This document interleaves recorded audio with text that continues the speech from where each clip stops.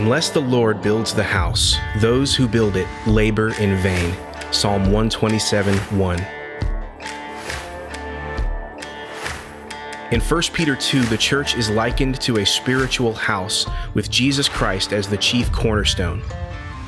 We, the members of Christ's church, are like living stones in that spiritual house.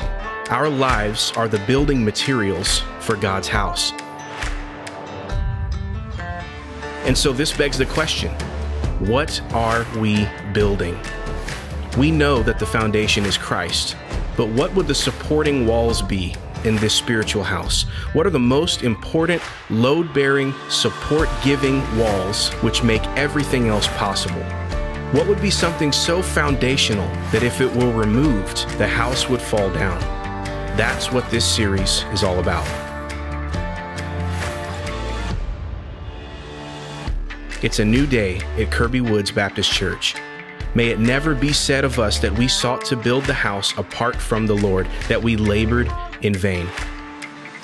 Christ is our cornerstone, and these four walls support everything else. What are these four walls? Join us over the next 4 weeks to find out at Kirby Woods Baptist Church.